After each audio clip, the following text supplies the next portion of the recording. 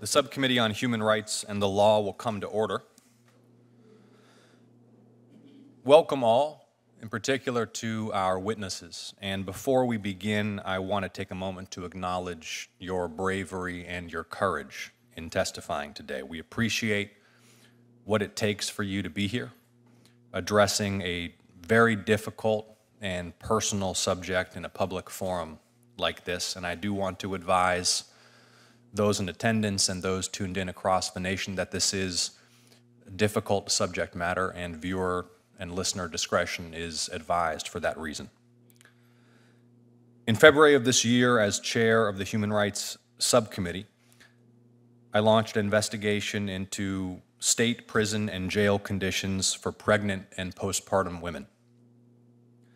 The subcommittee conducted site visits and interviewed more than 100 formerly and currently incarcerated women, civil rights and criminal defense attorneys, medical providers, advocates, doulas, and academics. Our staff also reviewed federal lawsuits and relevant public reports from the last 6 years, finding what I believe to be significant and pervasive abuse and mistreatment of pregnant and postpartum women behind bars. The subcommittee has identified more than 200 reported human rights abuses against pregnant and postpartum women at state prisons and jails nationwide. We've heard from mothers forced to give birth in prison showers, hallways, or on dirty cell floors. Mothers who gave birth into toilets after being told they were not in labor and that they should, quote, lie down and go back to their cells. Mothers who gave birth in their underwear after prison staff refused to help them and told them instead, quote, don't have that baby, and, quote, you're not even pregnant. In all cases we reviewed, these women repeatedly requested and even begged for help.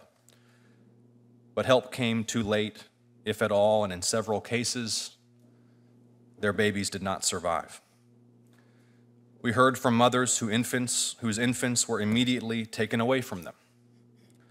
The subcommittee received numerous reports that generally, infants born in a facility are taken from their mothers within 1 day of birth, and that their mothers often went months and sometimes even years without knowing what happened to their children. We heard from postpartum mothers who were placed in solitary confinement within days of giving birth without any medical care or mental health support. We heard from women who were shackled around their stomachs, wrists, and feet during pregnancy and birth, reportedly causing injuries and miscarriages. While 41 U.S. states reportedly have laws that prohibit or restrict such shackling, the subcommittee identified apparent violations in at least 16 of these states. The rights of women to humane prison conditions and adequate health care are recognized under the U.S. Constitution's 8th Amendment, the International Covenant on Civil and Political Rights, the United Nations Convention Against Torture, the Nelson Mandela Rules, and the Bangkok Rules, among other international standards. The testimony and evidence we'll hear here today, however, presents a shocking and horrifying picture of pervasive abuse and mistreatment of pregnant women in American prisons and jails. The subcommittee will hear testimony from a woman who endured appalling conditions while pregnant and postpartum, including weeks of solitary confinement within days of giving birth. The subcommittee will also hear testimony from a mother of a woman who gave birth into a prison toilet after her pleas for medical attention were ignored by prison staff. Again, I want to thank you both sincerely for your courage in sharing what you and your families have experienced. We will also hear from an OBGYN physician who can speak to the inhumane conditions faced by pregnant, incarcerated women around the country and the tragic consequences for their health and safety. This is an active and ongoing inquiry by the subcommittee, we will continue to investigate human rights violations against pregnant and postpartum women in Georgia's prisons and jails and nationwide. I'd like to thank my Senate colleagues who have worked tirelessly to improve the conditions of our prisons and jails, including Chair Durbin, Senator Booker, and Senator Blumenthal. I'm grateful that we have all three distinguished senators with us here this afternoon, and I'd like to yield now to Chair Durbin for his opening remarks. I don't want to postpone the actual testimony, but this is a continuing challenge. We all know that famous quote which said basically you can measure the degree of civilization in a country by the way they treat people in prison. My feeling is that every member of Congress, House and Senate, should visit a prison at least once every 2 years. We end up passing laws that relegate people to lives in these institutions. We should know what's actually going on. Senator Ossoff, you've been a real leader on this, and I want to thank you and Senator Booker and Senator Blumenthal and Senator Klobuchar. The whole Democratic side of the committee has paid special attention to this issue. Thank you for this hearing today. Thank you, Chair Durbin. Senator Booker, Chair of the Crime Subcommittee, for your opening remarks, please. Thanks so much, Chairman Ossoff, and I want to thank the chairman of the full committee who's here as well, who's been a partner on so many of these issues. It's frustrating to me because our society is turning a blind eye to the treatment and experience of incarcerated individuals. It's stunning the things that have been allowed to happen in our prisons and jails throughout our country that do not align with our values and often put us as outliers in the developed world for how people are treated behind bars. We are especially culpable for overlooking the complex challenges and barriers faced by pregnant and postpartum women while incarcerated. I came to this issue many years ago from, honestly, a place of ignorance. I've worked since I was a law student in prisons and have been visiting prisons regularly since then, trying to reform our carceral system and going to jails and prisons. But one day it was pointed out to me by a woman, formerly incarcerated woman, that I had never, ever in my 20 years of visiting prisons been to a facility specifically for women, so I visited. When I visited that facility, I was shaken to my core. I sat down with women who began to tell me stories that were unacceptable. Things like making their own tampons so that they could save money to be able to call their children when those calls were charged in usury rates. In particular, with the facility I visited shook me because I'll never forget this tough warden looking at me when I asked her how many of the women here were survivors of sexual violence, and she said 95% of the women are survivors of sexual violence. The United States, this land of the free, is home to 1 out of every 3 incarcerated women worldwide. In the past 4 decades, the number of incarcerated women in the United States has increased by a staggering 585%. An issue that directly compounds this is the fact that the United States already has, for all women, the highest maternal mortality rate amongst all high-income nations. But this problem is obviously worse for pregnant women in our prisons. Studies show that they have a higher likelihood than non-incarcerated pregnant women of experiencing adverse maternal health outcomes like maternal mortality and morbidity. This and the realities that exist in our system right now are unacceptable. Every human being, especially those in the United States, should have quality health care. That right does not disappear when we go behind prison walls. This is why when I first became a senator a decade ago, I fought to improve the treatment of incarcerated women who are pregnant. Back in 2017, I introduced the Dignity for Incarcerated Women Act with a group of extraordinary champions from Elizabeth Warren to then Senator Kamala Harris. We fought for and secured the addition of a critical piece of legislation in the First Step Act that prohibits the shackling of pregnant women in federal custody, except in certain limited cases. And more recently, I teamed up with Representative Ayanna Pressley, Lauren Underwood, and Alma Adams and created the Justice for Incarcerated Moms Act. This bill will incentivize states to follow our lead in the First Step Act and end the practice of shackling pregnant women once and for all. It'll provide funding for pregnant and postpartum women who are incarcerated to access doulas, mental health counseling, healthy food and nutrition education, maternal infant bonding opportunities, and more to support a healthy pregnancy and birth. This bill is an integral piece of the Momnibus legislation I introduced with Representatives Lauren Underwood and Alma Adams that would address every leading cause of maternal death in the United States and make critical investments in addressing the social determinants of health and disparities in mental health care and outcomes. As today's hearing will illustrate in painful, wretched realities, pregnant women in prisons are subject to grave injustices. What gives me hope is that more than 80% of pregnant-related deaths are preventable. We have the resources to save the lives of pregnant women and end the maternal health crisis and help for the birth of healthy children. You cannot say in America that you're pro-life and allow the horrors that are going on right now in Americans' prisons to continue. Federal action is needed to ensure that we treat incarcerated women with the dignity they deserve. Action is needed to save lives. Thank you, Mr. Chairman. Thank you, Senator Booker. I'll now introduce our witnesses, and then they will be sworn in.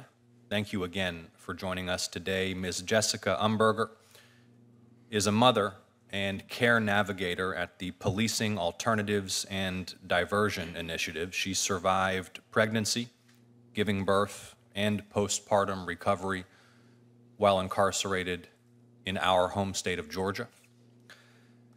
Ms. Corinne LeBoy is the mother of Tiana LeBoy, who gave birth inside the York Correctional Facility in Niantic, Connecticut.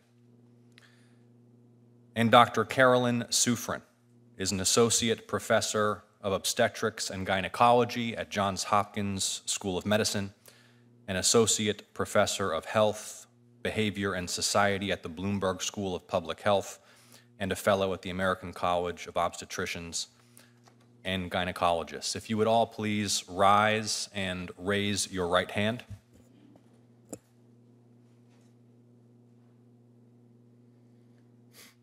Do you solemnly swear that the testimony you're about to give before the subcommittee is the truth, the whole truth, and nothing but the truth, so help you God? Let the record reflect all witnesses answered in the affirmative. You may take your seats. And when you're ready, Ms. Umberger, we'll begin with your opening statement. Just a friendly reminder to the witnesses to make sure that your microphones are active when you're speaking, and don't feel pressed for time. We want to hear from you. Ms. Umberger, when you're ready, please.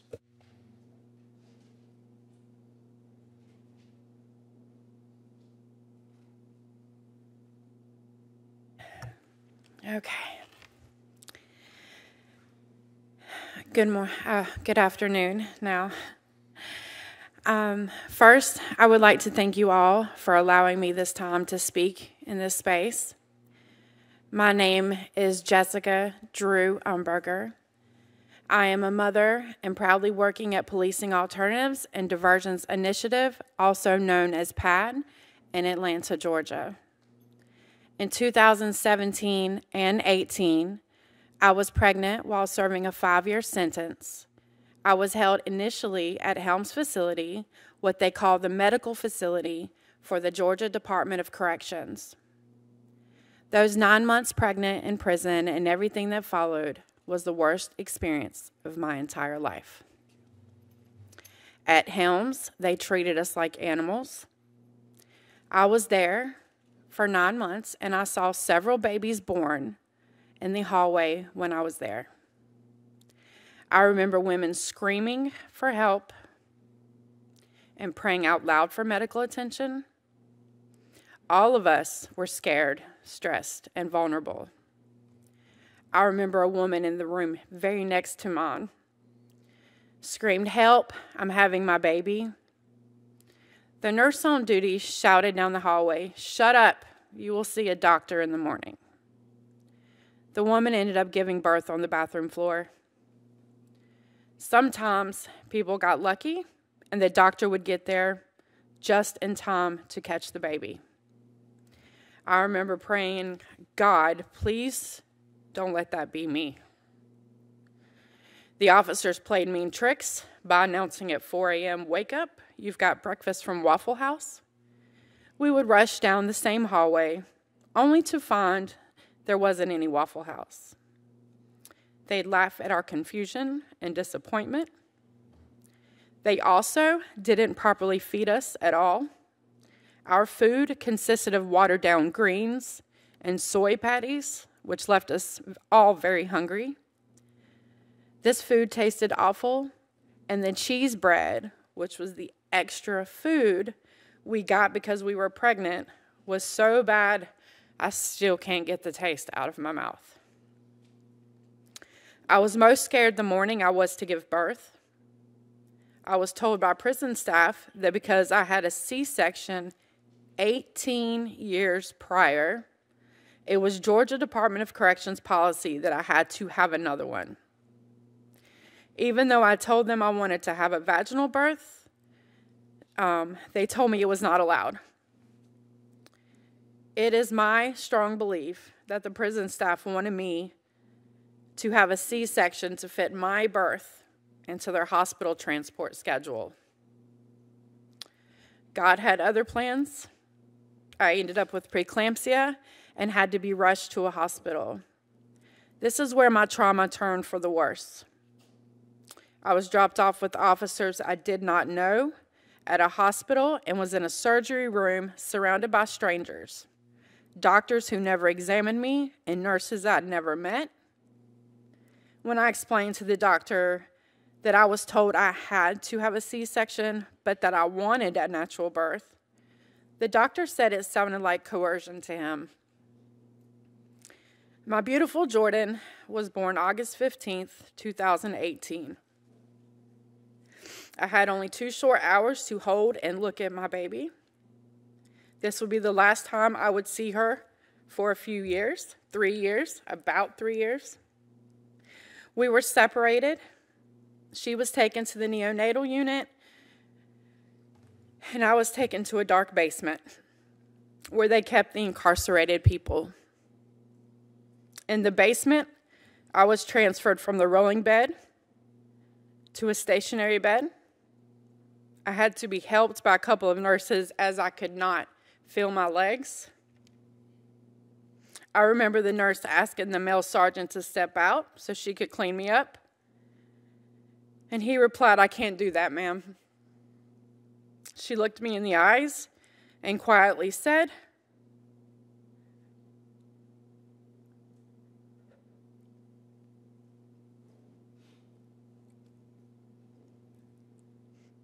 "I'm sorry," and proceeded to clean my private areas while the male sergeant watched.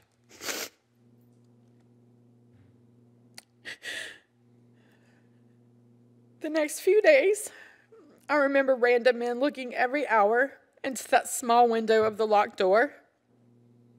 I remember seeing feet of people walking by my caged window and thinking, if people only knew what was happening down here, what would they say, or would they even care?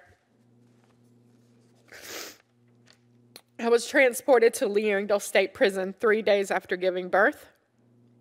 I asked if I could see my baby and tell her goodbye, but the transporting officer told me it would be in my best interest not to say goodbye.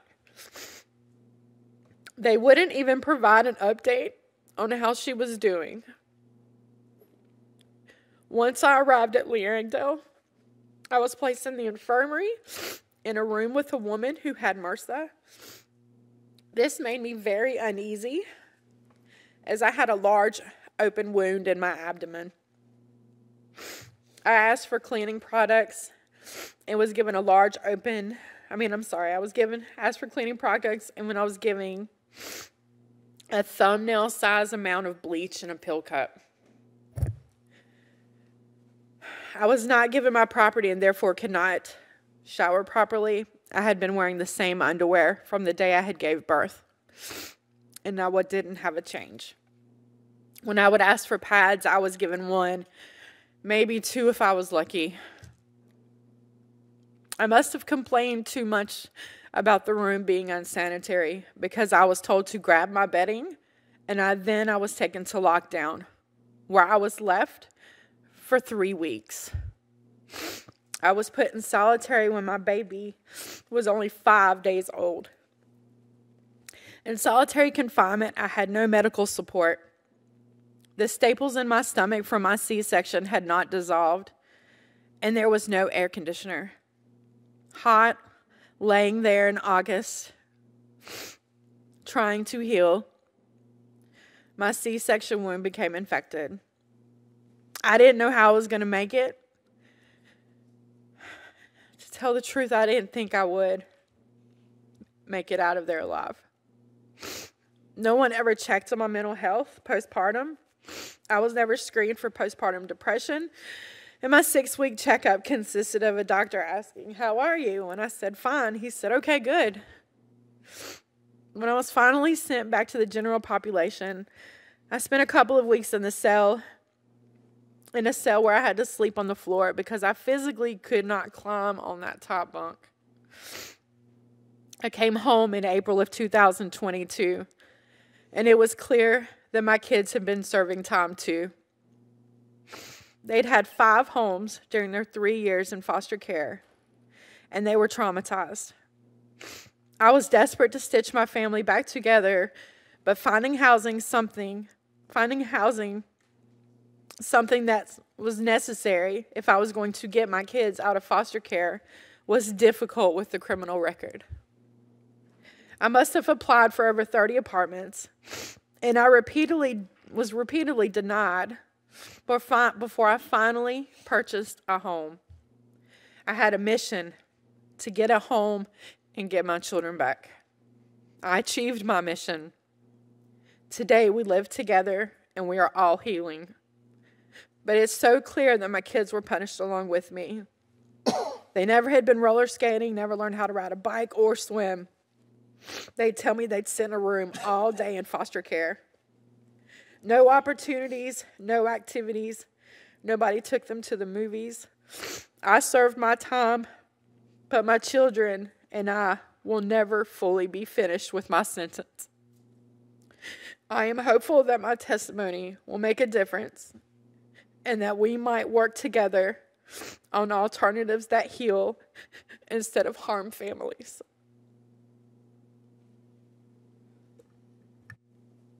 Thank you so much, Ms. Umberger. Ms. LeBoy, when you're ready.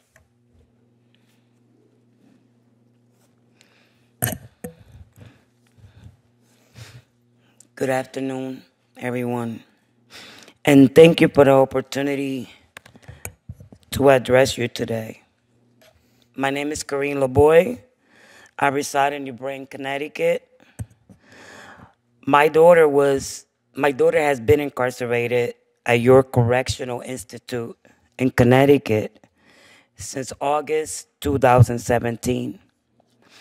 My daughter was around 6 weeks pregnant when she entered York Correctional. I stand before you today as a mother, as a grandmother, to tell you about our family's experience. From the moment my daughter entered York Correctional, her pregnancy added a layer of fear and uncertainty to our lives.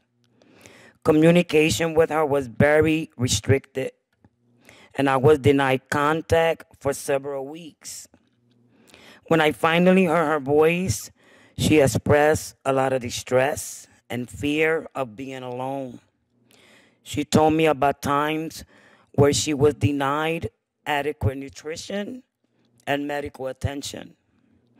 She was even threatened with solitary confinement for requesting to be sent to the infirmary. The prison staff forced her to choose between phone calls and recreation time, a cruel decision for any expecting mother. As my daughter's pregnancy progressed, I attend every court hearing, hoping to see her and assure myself of her well-being. Every time I saw her in court, she looked so sick, sweating a lot, hunched over. It was heartbreaking to witness her in heavy metal shackles around her belly, ankles, a practice that continued throughout her pregnancy. The darkest moments began in early February of 2018, when for 2 agonizing weeks, I received no word from my daughter. The days that followed were chaotic and deeply distressing. The Connecticut Department of Children and Families called me and informed me that she had given birth. DCF asked me to meet at my home to fill out paperwork so that I could go meet my granddaughter. Shortly after filing the papers, I learned that my granddaughter was in the NICU for being born premature and underweight, malnourished. When I went to the hospital, DCF met me there so that I could meet my granddaughter. During the custody process, I learned that my daughter had been medically neglected and that my granddaughter was born in the prison, not in the hospital like I thought. I was confused. I was scared. I knew my daughter was nearby because a nurse told me that she had put a big red bow in my granddaughter's hair. I felt relieved to know that my daughter saw my granddaughter. But nobody would tell me anything about my daughter or granddaughter. I could not see or talk to my daughter. I later learned that she was shackled to the hospital bed 4 days post-delivery, a practice that is not only inhumane, but also illegal in the state of Connecticut. In March 2019, I learned for the first time the full extent of how my granddaughter was born when my daughter initiated a lawsuit against the prison. The lawsuit settled a year later, revealed the horrifying truth. My granddaughter was not born in a hospital, as I had believed, but into a prison toilet after my daughter's desperate cries for help went unanswered. On February 9th, my daughter started experiencing labor symptoms, abdominal pain, and discharge. Medical and correctional staff dismissed her pleas, providing only a heating pad and instructing her to lie down for 4 more agonizing days. She told me she felt like a caged animal throughout her pregnancy at York, which pains me into this day.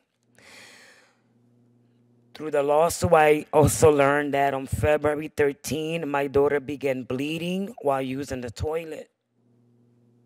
She called for help, but nobody responded. Security camera footage shows my daughter placing a T-shirt between her legs, grasping the prison walls for support as she tried to walk to breakfast. When she came back, she sat on the toilet. The T-shirt was completely bloody. She began to scream for help when she realized her baby was coming. Nobody came. My granddaughter was born into the toilet bowl. She was unresponsive and not breathing once she was outside of my daughter's body. If not for my daughter's quick thinking and her cellmates' help to pat my granddaughter's back and get the water out of her, she would not be alive today. When prison staff finally arrived, their response was so cruel and insensitive. They joked that my granddaughter had took her first swim and proceeded to cut her umbilical cord inside a dirty prison cell, disregarding her dignity and well-being of both my daughter and my granddaughter. My daughter should have received proper medical care and support throughout her pregnancy, and my granddaughter should have been born in a safe and sanitary environment, not in a prison cell. This experience I left us scared and deeply distrustful of a system that failed to protect my daughter's basic human rights. No family should endure what mine has suffered. Prisons must do better to ensure families are informed throughout a woman's pregnancy and to prioritize the health and well-being of mother and child. My daughter was deprived of the medical care she desperately needed. No human being should endure such cruelty and neglect. No mother or grandmother should feel as helpless as I have felt. I urge this subcommittee to let my family's ordeal serve as a spark for a change and compassion in our criminal justice system. I want to thank you all for allowing me to share my daughter's and my granddaughter's story today. Thank you so much. Thank you so much, Ms. LeBoy. Dr. Sufrin, your opening statement, please. Good afternoon, Senators, and thank you so much for the opportunity to speak with you today. My name is Carolyn Sufrin. I'm a board-certified obstetrician gynecologist and a PhD researcher at Johns Hopkins School of Medicine. I'm also a fellow with the American College of Obstetricians and Gynecologists, and I've spent the last 17 years working to understand and improve care and conditions for pregnant and postpartum incarcerated women. I've done so by providing clinical care inside a jail, conducting extensive research, publishing over 80 peer-reviewed articles, and writing national guidelines on best practices for care for this population. And the views I'm expressing today are my own, do not necessarily reflect those of Johns Hopkins University or Johns Hopkins Medicine. So I got into this work when I was called to a delivery when I was a first-year OBGYN resident doctor in training in Pennsylvania. Everything about the room was as usual. There were IV poles, fetal heart rate monitors, and a mother about to push a baby into the world. But one thing was different. The mom-to-be was shackled to the bed. Nothing in my training had prepared me for this moment. And since that night, 20 years ago, I've conducted dozens of research studies that have revealed systematic deficiencies in care for incarcerated pregnant and postpartum women. As I began to provide OBGYN care in a county jail, I tried to find out how many pregnant women are incarcerated and how many give birth while they're in custody. What I found was shocking. There were no such statistics. This was in 2015, less than 10 years ago.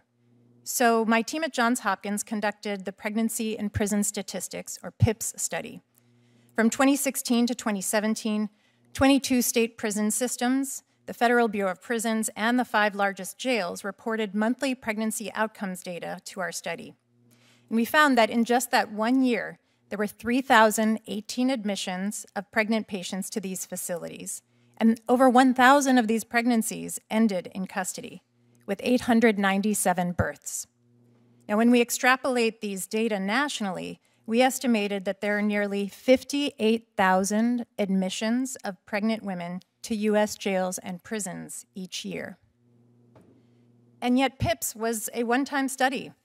It could not include all 50 states or all 3,000 plus jails. And so there remains today no full national count of pregnancy and births in prisons and jails. So if we don't know how many pregnant women are behind bars, then people think they don't exist. And if people think they don't exist, then it makes it easy for prisons and jails to neglect their health care needs, as you've heard so tragically today. And indeed, this is what my and others' research has shown, and what you've already heard from Ms. LeBoy and Ms. Umberger. There are no mandatory standards for pregnancy care that prisons and jails must follow. And so research has shown that access to such care is variable, often substandard, or even absent. For instance, in a survey my team conducted of all U.S. jails, only 31% did routine pregnancy testing within 2 weeks of arrival.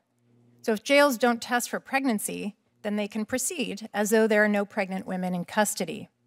This means that many pregnant patients will have time-sensitive medical needs that go unaddressed. My research has also documented alarming deficiencies in life-saving care for the estimated 8,000 incarcerated pregnant women with opioid use disorder. Although the long-established standard of care in pregnancy is treatment with methadone or buprenorphine, in our national survey of jails, only 32% of them provided pregnant women with access to these medications. And even at facilities that did provide treatment in pregnancy, 3/4 of them forced patients to go off medications after the baby was born. This puts mothers and babies at risk for severe harm, including deadly overdose. And we know that opioid overdose is a leading cause of maternal mortality in the United States. Now, when it comes to the issue of shackling pregnant women, it's well established that this increases the risks of medical harms during labor and throughout pregnancy.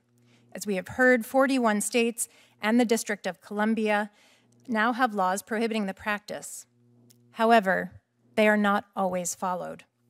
In the PIP study, 4 departments of corrections had policies or practices that violated state law and allowed shackling. And my obstetrician colleagues in states with anti-shackling laws tell me of officers shackling pregnant patients all the time, over-applying the exceptions that these laws have. The fact that in 2024, pregnant women are shackled while giving birth, putting them and their babies at risk, is a profound assault on their dignity, safety, and human rights.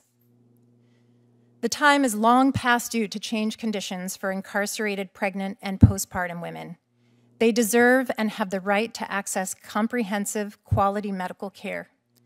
We must recognize the connections between the maternal mortality crisis and incarceration, and we can start by collecting national-scale data that link maternal health outcomes with incarceration.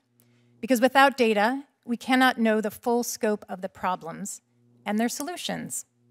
Our nation's conscience must see that what happens or does not happen to pregnant women behind bars is a human rights issue. The time to act is now. Thank you. Thank you, Dr. Suffren. I want to begin with a few questions and an expression again of gratitude for sharing these incredibly traumatic and difficult personal stories with the public and the subcommittee. Ms. Umberger, did I hear you correctly that you endured solitary confinement for 3 weeks after giving birth without access to your infant?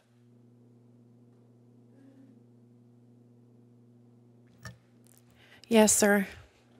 That is what happened. In this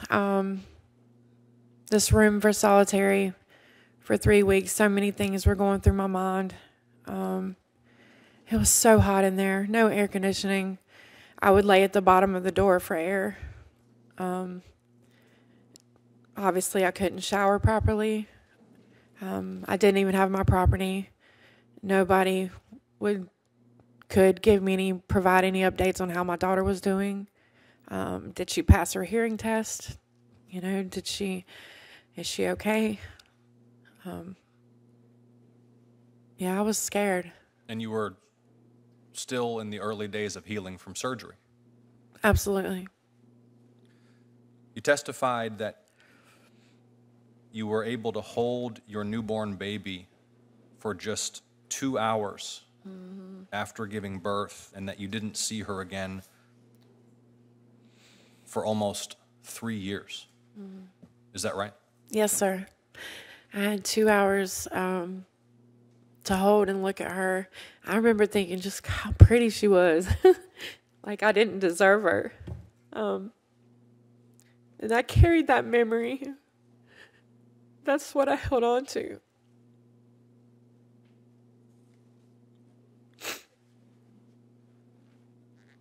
Ms. LeBoy,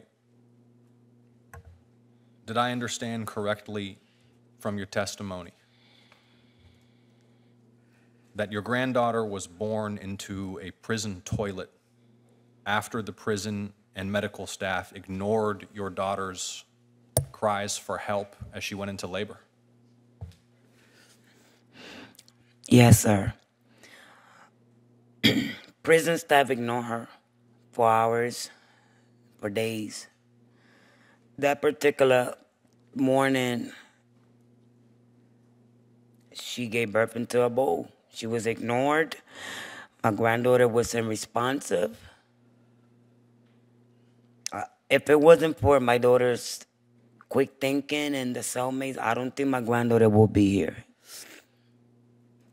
And your daughter and her cellmate had to resuscitate? Yes, they The did. infant? My daughter did. The cellmate was behind the wall. She heard my daughter screaming for help. And my daughter didn't know the baby wasn't crying. She was unresponsive. So the cellmate was able to tell her through the wall to tap the baby and get the fluids out. And when the prison staff finally arrived, they ridiculed. It was too late when they arrived. The baby made was jokes. already. Yeah, they were very insensitive. They made jokes. She took her first swim.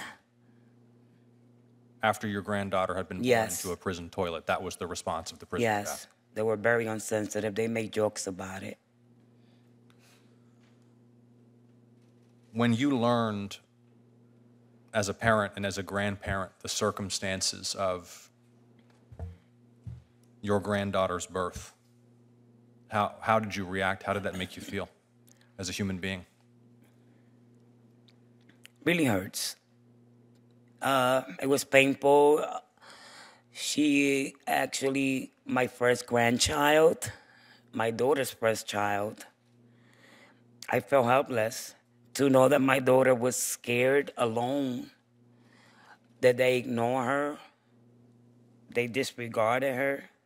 They were very insensitive, so it really hurts me as her mother to know that they treated her like this. Dr. Suffren, the subcommittee received dozens of reports, and I want to emphasize that for my colleagues on the subcommittee. We're hearing some very powerful personal testimonies. The subcommittee has received dozens of reports from currently and formerly incarcerated women that they went into labor, and then they were told they needed to wait, sometimes for days or a week, just to see a physician. You testified that access to health care may be variable, substandard, or even absent. I presume this means, doctor, that some state prisons and jails don't always have any qualified medical staff on site. Thank you, Senator, for your question. And yes, that is true. Many jails, especially small rural jails, do not have medical staff on site 24/7. And in those cases, it's the custody officers who should always refer pregnant women with issues such as labor to a qualified medical provider or call 911. But that doesn't always happen. And a 2019 report from the Prison Policy Initiative, they reviewed policies at 50 state departments of corrections and the Federal Bureau of Prisons. They found that 24 states did not even codify that they had pre-existing arrangements for where they would take pregnant women in labor. Imagine that. No formal policy or protocol for where they would take a pregnant woman if she went into labor. They also found that 23 states' policies didn't include screening and treatment for high-risk pregnancies. But even at facilities that do have medical staff on site, the correctional officer is still the first point of contact. You can't just pick up the phone and call your obstetrician or your midwife or get yourself to a hospital labor and delivery unit. So correctional officers are tasked with triaging and being the gatekeepers to medical care, and they are sort of tasked with acting in the role of a nurse when they don't have any medical training to know when someone's having a pregnancy emergency or when they're in labor. And what that looks like, you've heard what that looks like, is that someone could be neglected either intentionally or due to the lack of knowledge of the custody staff, and she delivers in her cell. Thank you, Dr. Suffren. Chair Durbin. After the drafting of the Constitution, the decision was made that there would be a Bill of Rights. 10 provisions that are so basic and fundamental to the United States that they were set out in detail as part of our Constitution. The 8th Amendment to the Constitution provides excessive bail shall not be required, nor excessive fines imposed, nor cruel and unusual punishment inflicted. What have we heard today? If what we've heard is not cruel and unusual, God help me. I can't imagine. To endanger the life of a new infant, to endanger the life of the mother. Dr. Suffren, it seems to go beyond the physical. trying to measure the mental distress that Miss Umberger, Miss Lavoie's daughter, and others are going through at a time when they should be joyous, bringing new life in this world. Can you speak to that issue? Thank you, Senator, for your question. And yes, I can. 70% of incarcerated women have mental health conditions, even before they go through, if they're pregnant, the trauma of birthing behind bars. And so when you add to that the trauma, the degradation, the physical harm, that compounds, and that can cause additional harm and psychiatric and mental health conditions as well. We think we're so enlightened, this generation of political leaders, myself included, because we speak in honest terms about mental illness and treating it, making sure that our health insurance covers it, being open about the aspect of trauma and what it does to a person's mind. We go through episodes of violence, crime, murder, and much of it is traced back to trauma that these young people experienced in an early life. What I hear described today is the trauma that these two witnesses, one our daughter and Ms. Umberger personally, have gone through in their lives. Her daughter was facing a sentence, Ms. Umberger as well, but that sentence did not include trauma and mental distress and cruel punishment. In fact, there was constitutional guarantee that would not happen. Ms. Umberger, it's painful to even ask this question, but was your daughter put in foster care during the time that you didn't see her? Yes, sir. And what is her status today? She's home. She's with her father. She lives with him full time. They gave him full custody while I was still incarcerated. Is it customary for the children to be put in foster care in these circumstances? I'm happy to answer that question, Senator Durbin. It depends. If there is a family member who is able to care for that infant, then that is what happens. But many people do not have a trusted individual who has the resources and ability to care for a newborn. And in that case, yes, the default is to go into the foster care system. Can you give me any rationale for the removal of an infant from a new mother so that she cannot nurse her or care for her personally? No, I cannot. I can't either. I suppose there are some extraordinary cases involving public safety where you might be able to make that argument, but they would truly be extraordinary. Thank you, Mr. Chairman. Thank you, Chair Durbin. Senator Kennedy.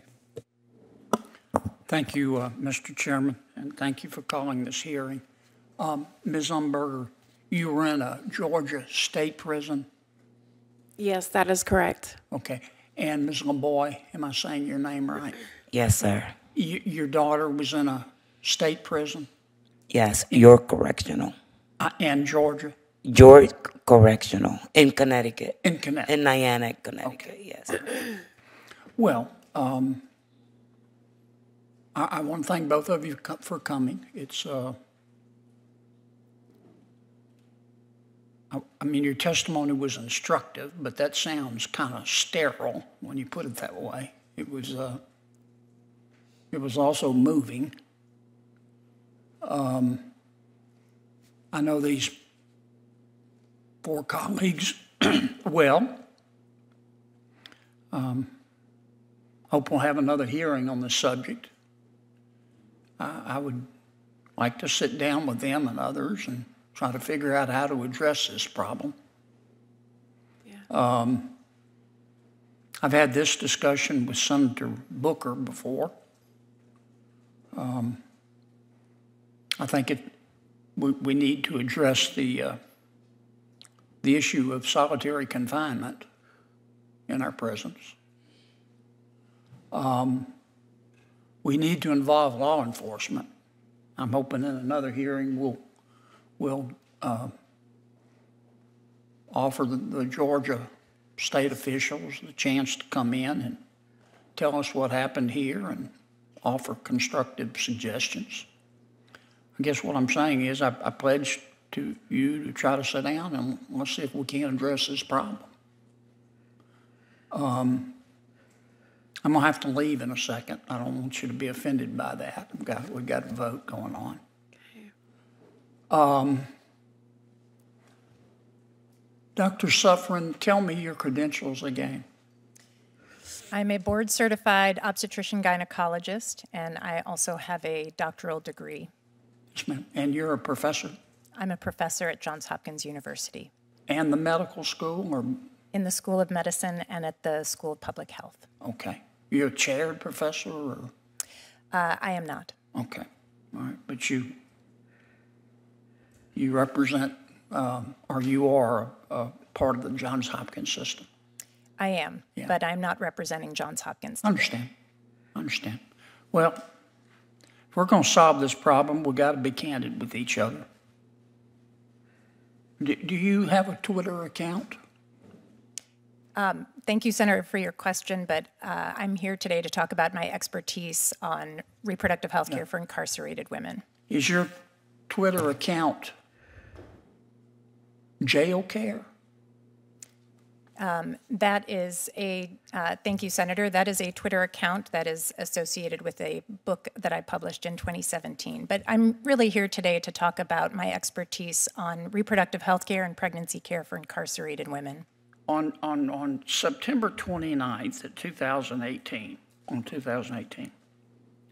at 3:33, I'm going to read you one of your tweets. These are your words, not mine. Quote,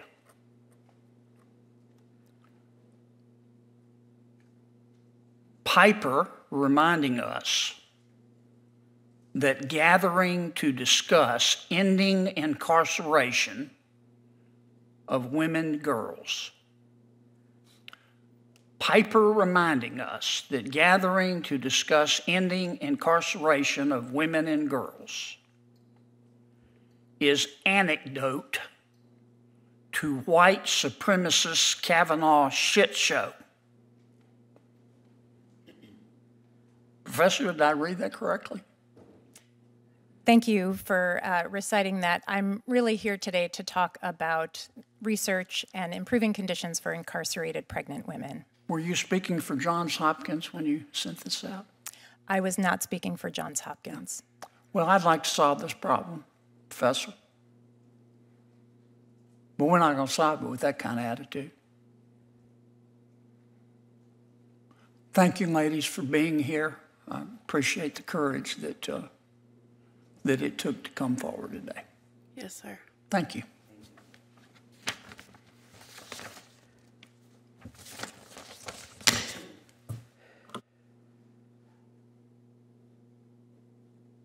As tempted as I am, Dr. Suffren, to take the bait, my suggestion is that we return to the substantive matter at hand, which is the widespread abuse and mistreatment of pregnant and postpartum women in America's prisons and jails. And I'll yield to Senator Booker. Thank you, Mr. Chairman. There's a wide room here for bipartisan work, and I'm grateful for my experiences with the First Step Act when we came forward on these issues and found from the White House, then the Trump White House, to Republican colleagues and others. I want to particularly thank Senator Durbin, who really has been the champion of so many of these issues. And under his leadership and having the chance to partner with him on the First Step Act, we were able to make some progress. But clearly, we still live in a nation where what goes on in our prisons is horrible. And what compounds that horror is the abject lack of knowledge that these things are going on. I mean, I'm still shocked that our government, which is responsible, our Article 1 branch of the Constitution, Article 1 branch being Congress, has a responsibility to provide oversight.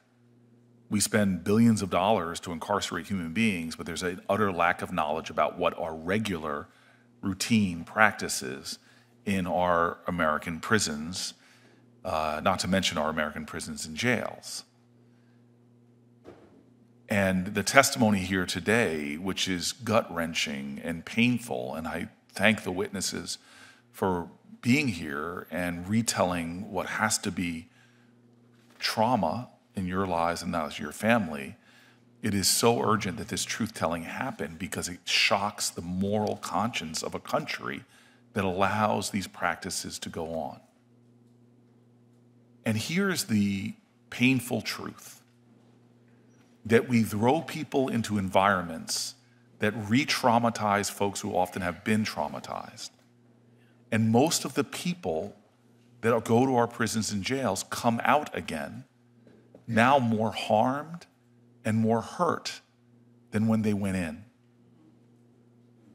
And so if this is really about public safety, we do things that undermine and insult the idea that our prisons and jails should be places, yes, of punishment, but also should be places that empower people that when they come out, they should never return, that empower people on pathways of redemption and rehabilitation.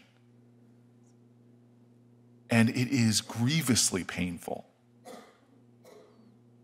to know these details, only some of which are being talked about here, about what happens to the most vulnerable people in our society who are survivors of sexual trauma, who struggle with mental health issues, who have often been victimized, and who often struggle with addiction, that we would put them into an environment that would so compound these problems. I cannot tell you the horrors of being put into solitary confinement. Most countries call what we do to vulnerable people torture. Ms. Umberger, to you being in the immediate hours of postpartum and being put in solitary confinement after being traumatized, not for days, but for weeks, is unconscionable that it happens in this country. Unconscionable what you were put through. As Senator Durbin says, it is cruel. It is fundamentally cruel. And I know Ms. Suffren knows this, Dr. Suffren knows this, that all the data shows that we empower women, we facilitate their connections to their children, we give them not just medical treatment, but socio-psychological support, that they actually have recidivism rates that crash to the floor. And the bonds of their families, not only are they supported, but the data shows clearly that even their children's run-ins with the law go far down. We know from evidence and research that trauma is generational, and we are creating not only assaults on individual dignity of the women, but we are hurting and harming families in ways that will haunt our society and those individuals directly affected. And so, Mr. Chairman, I am grateful for this hearing, but I ache. Every prison and jail I've gone to shows me how much we waste taxpayer dollars, causing more and more harm to our society and individuals we incarcerate. And how there are obvious ways that we could be investing in the well-being of people behind bars that would empower them to be successful in their lives, and empower their families. This is one of the more shameful elements of American society, when all the data, all the research, all the evidence shows that we can do this in a better way that would make us safer and stronger as a society. I do hope we continue to hold hearings on this, because I know my colleagues on the other side of the aisle. There is no way, Mr. Chairman, that shining lights on this can do anything but move us and inspire us to find bipartisan solutions so that these horrors that belong in a long-forgotten Byzantine age should not exist in our society today. Again, I'm sorry that you had to come here. This should not be necessary. And what's even more painful is to know that the stories you told are not rare and not unusual, but exist all across this country at a rate that should shock the conscience of us all. Thank you, Mr. Chairman. Thank you, Senator Booker. As you all may have noted, Senator Ossoff had to depart. He is assuredly to return, but he needed to go vote before they closed the vote. And I must say, I am honored to be surrounded by my Democratic colleagues who, while are all trying to go and perform all of the duties that are expected of us, most of the time simultaneously. But how honored I am to be surrounded by these men who are taking the care to highlight the issues that the rest of society, women, go through each and every day. Thank you all for being here, for being willing to share your painful and I would assume unbearable stories and leadership with the committee.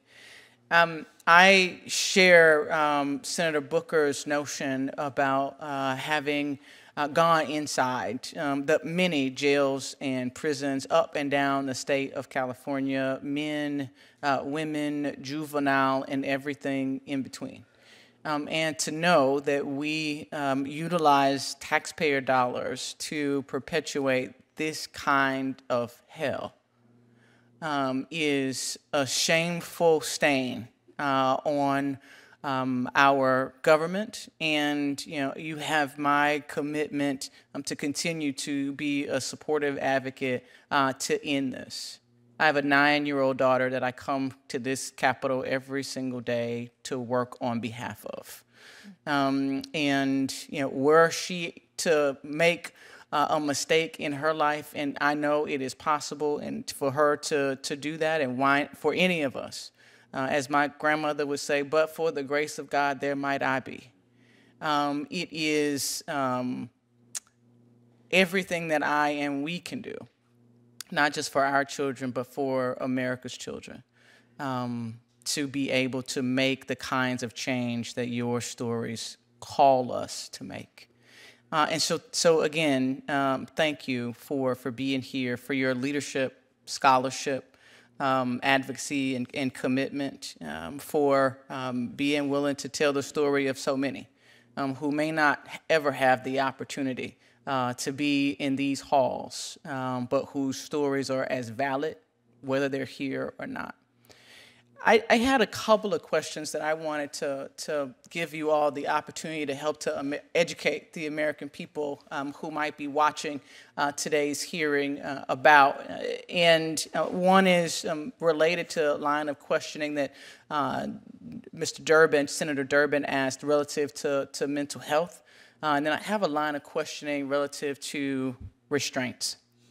I'll start with Ms. LaBoy, am I pronouncing that correctly? Yes, ma'am. I have a name with P's and Z's, and so I know that it is a struggle to make sure you get your name pronounced correctly. Yes. Thank you. Well, Ms. LaBoy, thank you for being here. You talked about your daughter and how she was restricted with belly chains while appearing in court. Can you talk to the American people who don't understand this experience, help them to understand how this confinement impacts your daughter's physical and emotional well-being? Thank you for that question. It's been a struggle for her. I remember every time I went through the court hearing, there was a door that she comes in, and I look at her feet that were swollen with the shackles on them around her belly. But I feel like her mental health has been gotten worse since she had my granddaughter. She even went through postpartum by herself. They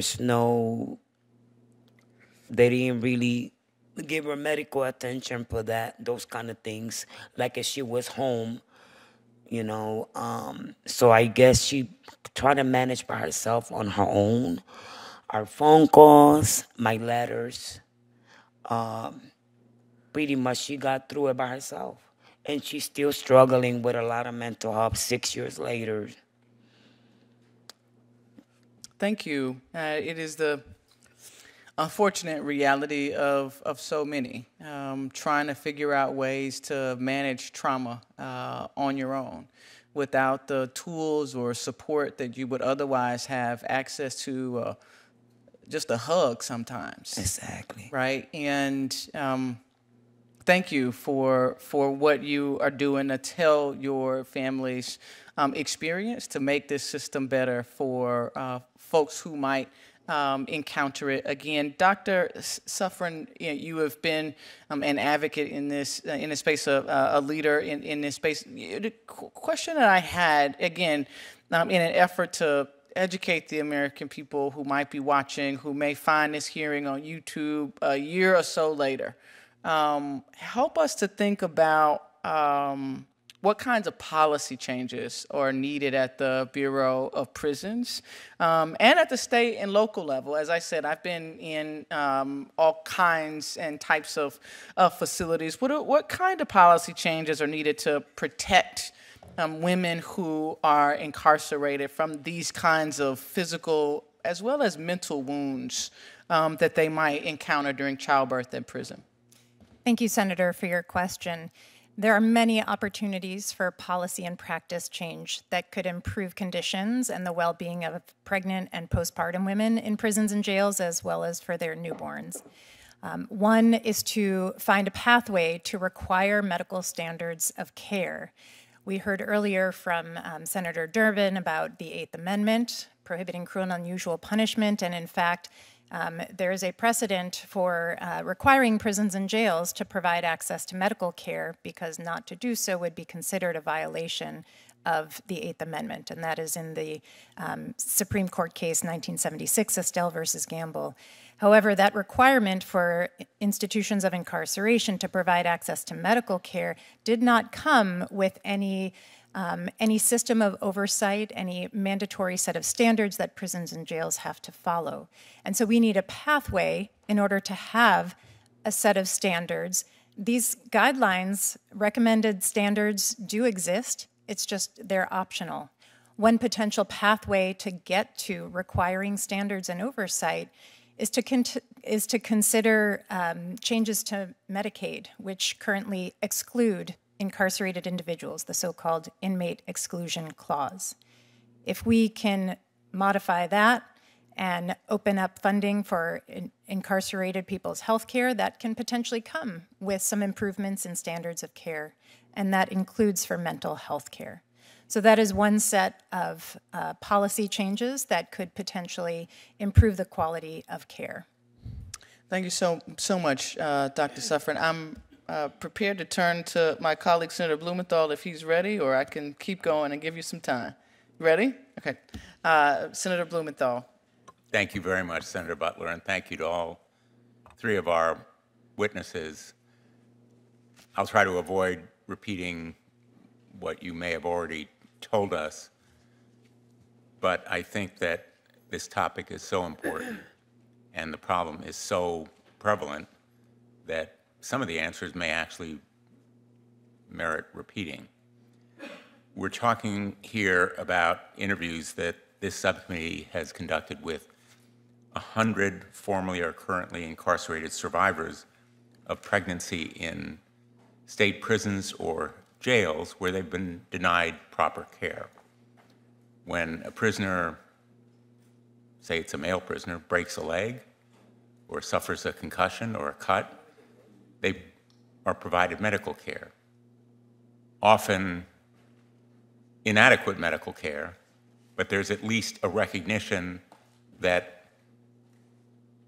the broken leg has to be put in a cast or the cut has to be given stitches. Some medical care is provided. What we're seeing with the women who have been through pregnancy or postpartum experiences, 200 documented human rights abuses, are simply beyond the pale in a civilized society, at least in the United States of America. And there's no way that it serves the purposes of incarceration. One of those purposes is punishment. But what we're talking about here is simply lack of humanity that in no way is an acceptable form of punishment. And it is focused on women. Our investigation spanned 32 states. It's not isolated or unique to one state. Some states do better than others. One of our witnesses is from Connecticut, my state. I want to thank Corinne LeBoy for sharing your experience, which I know has been deeply painful. I want to thank you for talking to me earlier.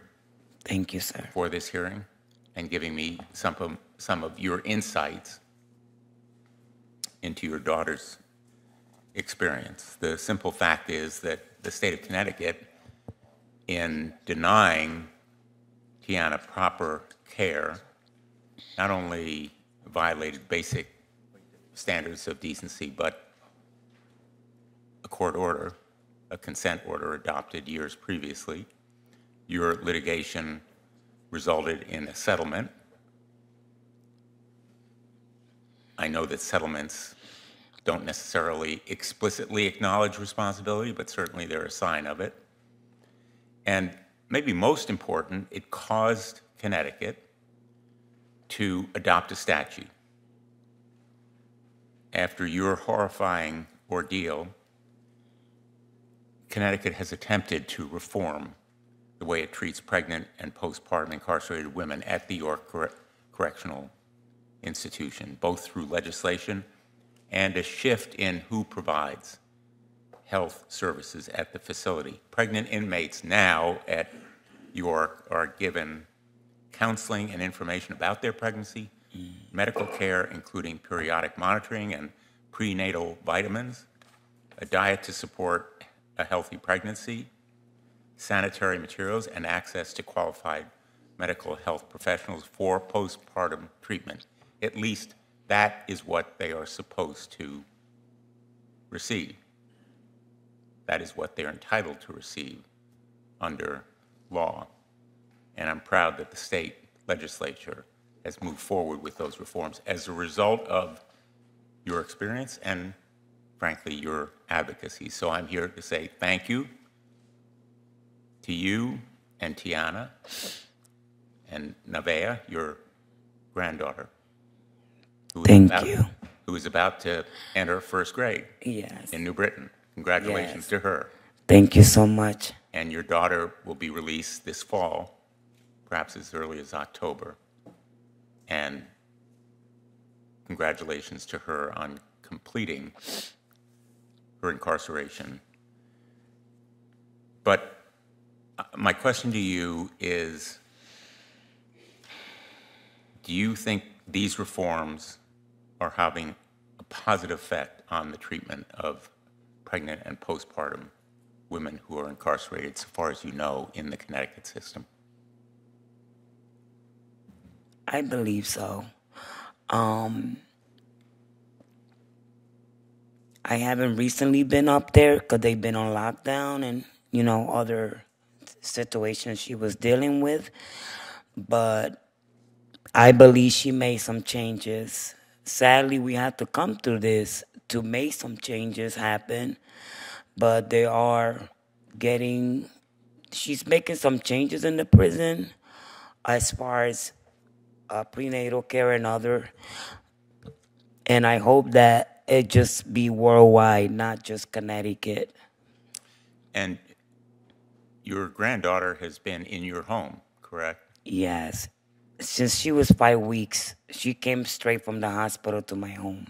And from what I can tell, she's been the light of your life. Yes. Definitely, yes. She's a blessing. Probably Tiana will live at least for a while with you once she's released, along with your granddaughter. She'll be close, yes. She wants to have her own place and stuff, so. Naturally. But she's going to be close, and she's going to be spending a lot of time with the family. It's been years. You've been through a lot. Yes, sir. We're here not just to decry and denounce that inhumanity, but also to celebrate the enormous courage and strength of women like you and your daughter, Tiana, and Nevaeh, even though she's only now 6 years old. Yes. Who are working your way through a real ordeal and the after effects of it, but showing great grace and dignity and grit, which can be an example for us all. And your advocacy has special meaning today and always in Connecticut. Thank you so much. Thank you, sir. It means a lot. Thank you, Senator Blumenthal. Senator Welch. Thank you all for being here. What a wonderful mom you are. Thank you, sir. And grandmother, too. It's amazing how you find it deep in you to be able to be so supportive of your daughter and your grandchild. So thank you so much. Thank you, sir. It took a lot of strength and courage to be here. It did. And you've got a lot of strength and a lot of courage. So thank you. And I just can only imagine what it means to your daughter to know the care you're taking for her and her child. So good for you. Doctor, I'm wondering if you could just, you probably were asked this already, so don't repeat necessarily, but what are the specific things that should be done to care for women giving birth while incarcerated that should be part of the routine, and then address some of the resistance that is put in the way of treating folks who are going to be delivering the right way? Thank you, Senator, for your question. The services and care that should be provided to incarcerated pregnant women should be equivalent to the community standards of care. There are well-established guidelines, evidence-based practices that I've been practicing for decades when it comes to caring for pregnant women, whether they're in the community or incarcerated. And incarcerated pregnant women should be cared for by those same exact medical standards. But on top of that, which includes things like routine prenatal visits, ultrasounds, laboratory tests, according to established guidelines, on top of that, women who are incarcerated and pregnant need additional support, additional mental health support for the trauma they're enduring, whether or not they have pre-existing mental health conditions, because as you have heard today, and as we know this represents so many more women, the conditions, even under the best of circumstances, which are few and far between, are still inherently traumatic. And so additional supports are needed. Some examples of those include, and we heard from Senator Booker earlier a little bit about this, providing doula support for incarcerated pregnant women during their pregnancy, during childbirth in the hospital, and afterwards. While they're in the hospital undergoing childbirth, incarcerated women should be treated with the same dignity and respect as any woman who is giving birth. She should not, under any circumstances, have to give birth in chains. This is the marker of a barbaric society, a barbaric practice that should not happen. It is medically unsafe for the mother and for the baby, and it is an affront to their dignity as well. Thank you. By the way, we're talking about giving birth, pregnancy, but the medical standard, shouldn't that apply across the board to the medical needs of folks who are incarcerated? Absolutely. Medical standards of care that would apply to non-incarcerated women absolutely apply to incarcerated women as well. Yeah, I'm sorry, Ms. Umberger, I missed your testimony, but you've gone through this. So maybe just for my benefit, describe a little bit more what you went through and what you'd recommend. Well, giving birth, the whole process of giving birth in prison was traumatizing. Having only 2 short hours to hold and look at my newborn before not seeing her for a few years later, that was tough. I was put in solitary confinement because I was worried about getting MRSA from a woman that they had initially put me in the room with. I just asked for cleaning supplies, and next thing I know, I was in solitary. That experience in itself was tough. There's no access to medical care. You are the last person to get any food on the whole entire compound. So by the time it gets to you, it's hard as a brick, or it's really, really cold. It's not well. It's not good. And then, having my children in foster care and me getting out and having the mission to find a home, and that search was difficult as well. I had to buy a house 9 months post-incarceration. So, but yeah, I'm still healing. It's been, my daughter will be 6, and I'm still healing. Yeah, thank you. Yeah. Well, thank you very much for that. I yield back. Thank you, Senator Welch. Ms. Umberger, you testified it feels like your kids were serving time alongside you and being punished with you. Yeah. Can you elaborate on that? Yes. So as we have started the reunification process, we've been in it for about a year now. I've got to know them pretty well. And they're sitting around, the dinner table, and something will trigger a memory. And do you remember that time when Miss so-and-so did this to me, or Miss so-and-so did that to me? Do you remember this? And they're like, yeah, that was tough. And then, yeah, Mom, did you know that Eli wasn't allowed to eat fresh food? He only could eat leftovers, and he had to stay in his room. It's as if my children were also doing time. Some of the things that they were saying are the things that I experienced as well. It's like he was being punished for being in foster care, like as if he had been bad. Well, in fact, as this subcommittee has found through our work investigating the conditions faced by children in foster care in Georgia, those conditions do mirror detention conditions in group homes, for example. And in fact, we've even seen suggestions by some senior officials in the state of Georgia to place foster children in juvenile detention facilities for a lack of adequate placement. So you were incarcerated, forced to endure this indescribably horrific experience as a delivering mother, all the while your children were also being punished.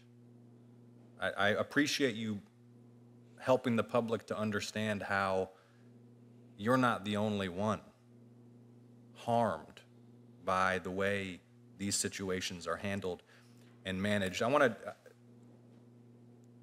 focus on the fact that you testified prison staff told you you were required to undergo a C-section, even though you expressed your desire for vaginal delivery, correct? Yes, I wanted a natural birth. I knew I could have a natural birth, considering I'd had a VBAC, which is vaginal birth after cesarean. I had already had a successful VBAC, so I knew what was possible as far as medical. I knew it was medically possible for me to do this. But I was scheduled for a cesarean, And then it was placed on my credit. I was also billed for it as well. So, yeah, that was something I was like, I don't even have control over my own body. Like, the judge said nothing about that when he sentenced me to prison. There was none of that mentioned. So you were required to undergo surgery you didn't want, Yes, sir. and then you were required to pay for it. Yes, sir. Required by the state. Yes, sir. The Department of Corrections. Georgia Department of Corrections. Dr. Suffren, the subcommittee received 7 other reports, and I want everyone to know we've been looking at this for just a few months, and this is a relatively small team here. So the fact that we've received 7 other reports from formerly incarcerated women that they were also told by prison staff that they were required to undergo a C-section suggests to me that this phenomenon is much, much more widespread. Is it medically sound to require incarcerated pregnant women to undergo a C-section? No, sir. Thank you for your question. And to elaborate, having a routine policy, whether it's a medical policy or a custody policy, to require women to have a C-section as their mode of delivery is medically unsound. Best medical practice is that this should be a decision that is between the patient and their obstetrician or their midwife, their caregiver, based on their circumstances. And if someone has no medical indication for a C-section, a vaginal birth is the preferred option. It is the safest option, as was the case in Ms. Umberger, who has already had a vaginal birth since her cesarean section. It is not a sound, evidence-based, or safe policy to routinely schedule C-sections. A lot of jails are using contract arrangements for medical services, correct? Yes. And what's more lucrative from a billing standpoint, vaginal delivery or a C-section?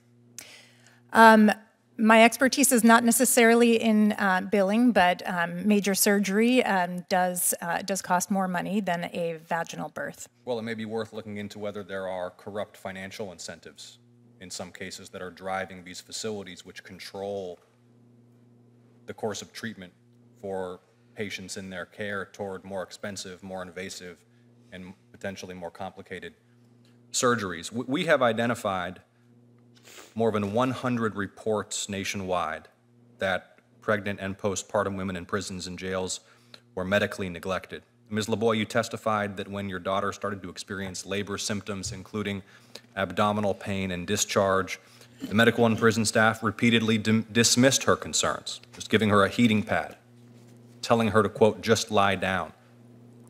As a mother, how did it make you feel to learn that that is how your daughter had been treated entering labor?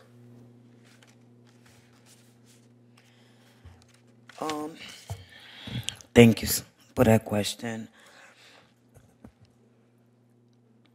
It was hard,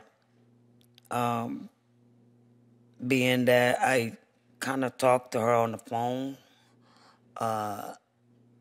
like mostly all the time before all this took place. I think that there's no word to explain how I felt as a mother. This was my first grandbaby. I became a grandmother while my daughter was in prison. And it should have been something that she should have been born in a hospital. She should have been born in a safe environment, not in unsanitary place, not into a toilet bowl. I don't think any mother would want to hear that her granddaughter or grandson was born into a toilet bowl. It was very painful to know that they disregarded my daughter's dignity, her well-being. It hurts a lot to this day. Dr. Suffren, I presume that giving someone a heating pad and sending them back to their prison cell to lie down is not the standard of care for a pregnant woman entering labor. No, sir, it is not. And especially in the case of Ms. LeBoy's daughter, it sounds like she was preterm. And the signs and symptoms of preterm labor can be very subtle, very subtle. Some cramping, light bleeding, change in your vaginal discharge, very subtle, and they require urgent attention from a qualified provider and not a heating pad. Ms. Umberger, you described how after you gave birth, a male sergeant refused to leave your hospital room and watched while a nurse took care of you. Yes. How did that experience impact you at the time and now? I still remember his eyes. I was in shock when he refused to leave the room. You know, I was paralyzed from the waist down. I had been in surgery, you know. Nothing about me even showed any past violent behaviors or anything like that, you know. My dignity was taken down to the knees of vulnerability. It's like I was not a real person. Like, you know, and the fact that he was just looking at us, I still remember it to this day like it was yesterday. Nobody should ever have to go through that. Ever.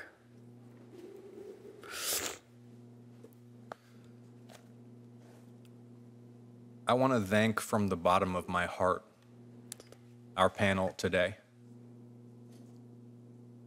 And Dr. Suffren, of course, we're grateful for your expertise and for the precision and the research and evidence-based information that you've shared with the Senate today. And I hope you won't mind if I extend my deepest gratitude to Ms. Umberger and Ms. LeBoy for speaking today in public in front of the nation on something so deeply painful and personal for you. And before I wrap up and summarize what I think we've learned and where we go from here, just like to offer each of you the opportunity, if you desire, to say anything you want to share with the Senate, with the public, with the nation about what you've been through and what you think this country needs to do to change for the better. Ms. Umberger, we'll begin with you, please. Well, first, as I had described earlier, being in that basement and looking out that caged window, wondering if anybody cared, I think what you've done here today and how you have brought the other members of the Senate here to listen and actually show that they care is a great start. I never thought I would be here speaking with you. And just when a woman is giving birth, even though the paper says she is an incarcerated woman, morally know that she is a mother, she is a sister, she is a daughter, she is more than a number and should be treated as such. I did this today for the women who are behind those walls, who are still actively going through things that we described here today. And our country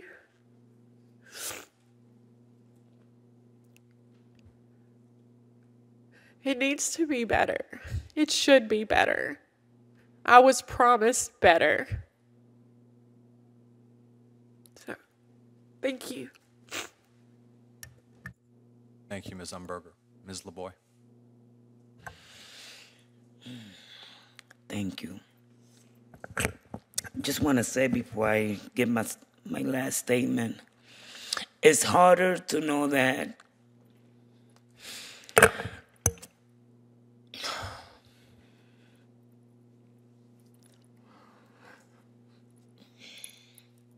to know that my daughter went through this. But sitting here next to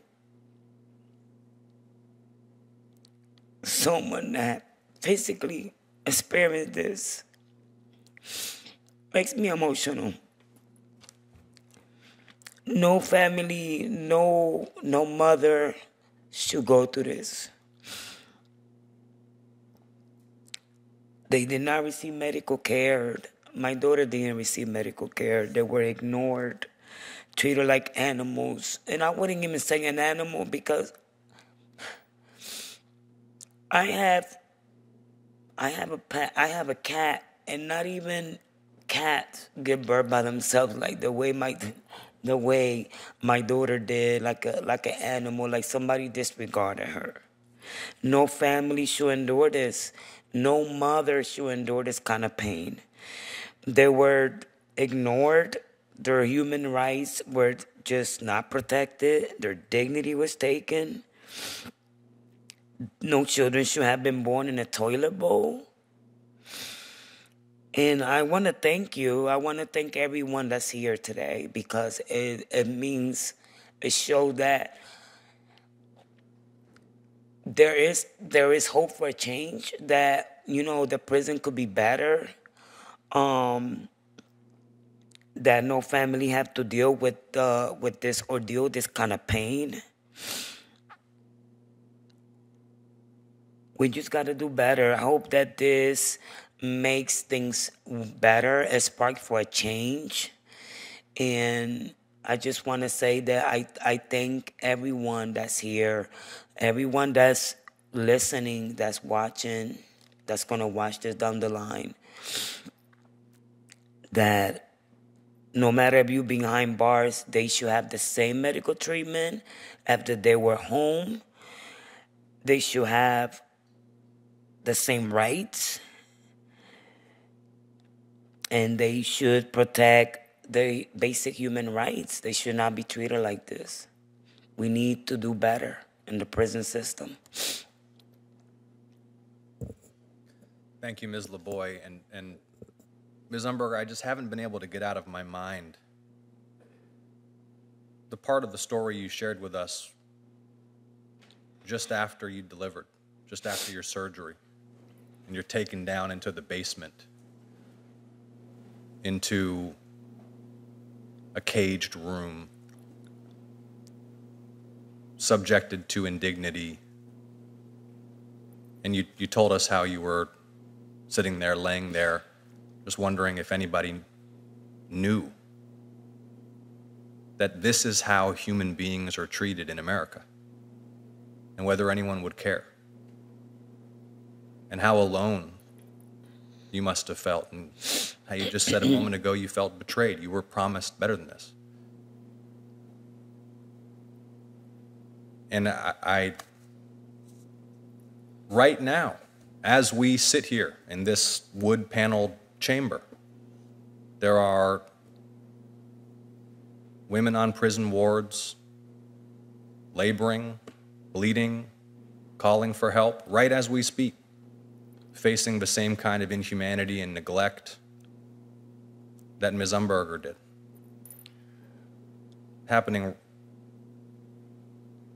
in jails across this country with taxpayer dollars.